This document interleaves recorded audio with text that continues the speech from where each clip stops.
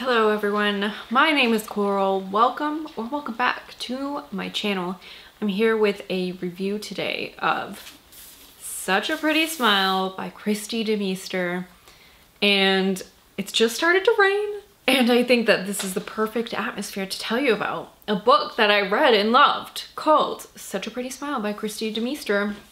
This came out in January 2022, and this is one of my most anticipated books of this half of the year. Now, this book takes place in two timelines. The first one is 2019, and we're following a teenage girl named Lila. I believe she is 13. She is just, you know, barely a teenager. She is in middle school or junior high. In this timeline, Lila lives with her mother, who is a single mother, Caroline.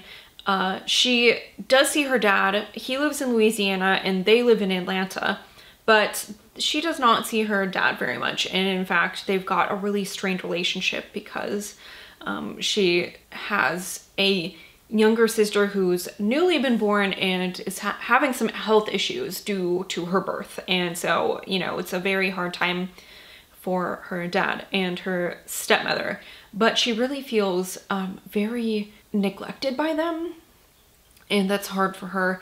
And it's just, you know, a hard time in general because she's a teenage girl and she has this friendship where the girl she's friends with, she kind of feels more than a friendship for, but that girl, it's not reciprocated, and she probably doesn't even know about it. And not just that, but she just doesn't seem like a very good person in general. And Lila lives with her mom, Caroline, who is an artist. And the second timeline in this is Caroline in 2004, before Lila is born, and she is tutoring a girl who is homeschooled. And the girl has some issues with school, which is why she's being homeschooled. And she starts to have some strange things happening to her.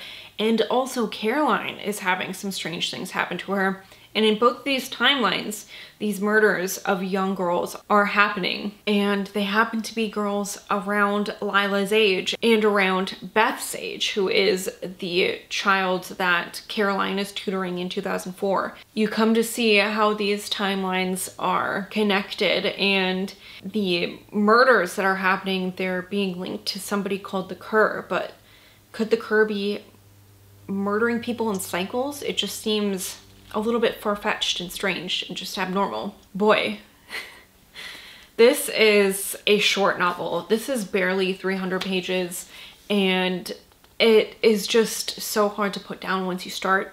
I listened to some of this on Scribd as an audiobook. So if you would like, I will leave I always leave my link to my Scribd referral, which gives you 2 free months and also gives me a free month, which is really nice.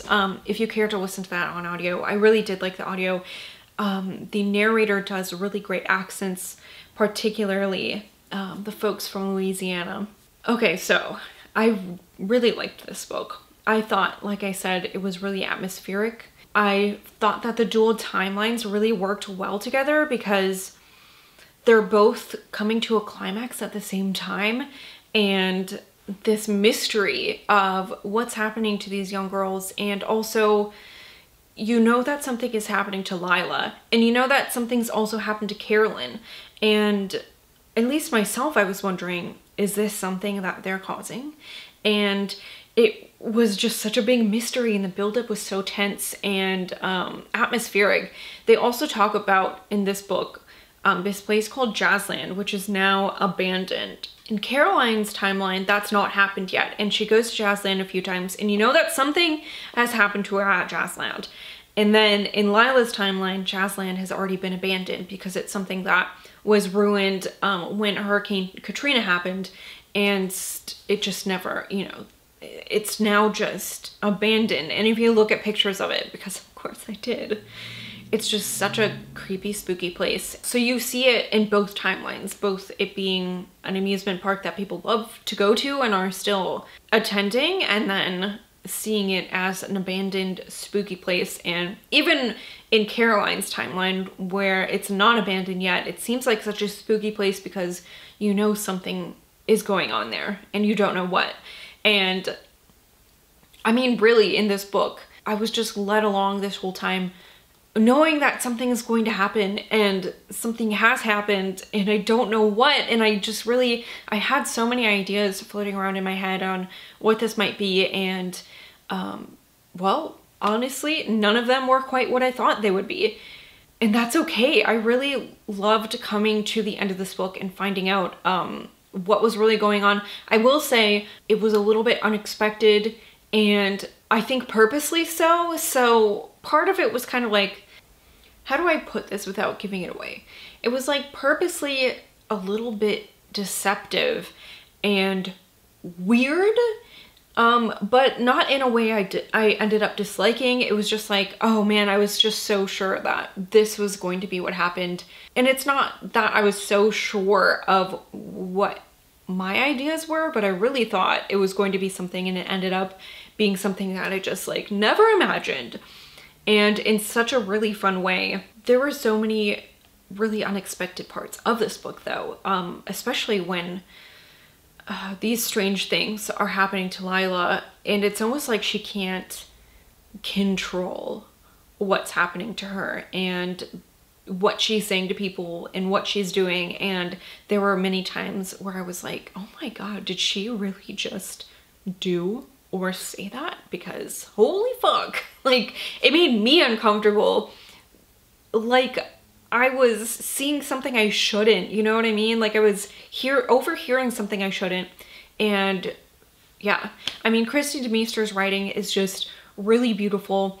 I think that she did so well developing these characters and making them feel like they're real people with real problems, especially Lila with her kind of unrequited love of her best friend, and like the weird kind of bad in some ways sometimes relationships you can have as a teenager when people are really just kind of learning how to be a good friend or how to take advantage of people sometimes and things like that. And so yeah, I mean, there's just so many really interesting elements that are in this book, and they all fit together so well, I think. And I really ended up loving this book, and I would highly recommend it, of course. So yeah, that's Such a Pretty Smile by Kristi DeMeester. I will also have a link if you'd care to buy a physical copy to my bookshop.org affiliate page. I'm always making lists of like recommendations, the things that I've read on there in case you'd like to purchase them. And that does help my channel out. This was really such a great start to the year. There's been so many great horror books that have come out recently, and so many that I'm anticipating, and been a little while since Kristi DeMeester put a book out, and I was so excited to hear that she was doing that, and to hear like the release date be announced, and to see the cover, and then to have it in my hands and to read it and really, really love it. It was just such a rewarding experience for me.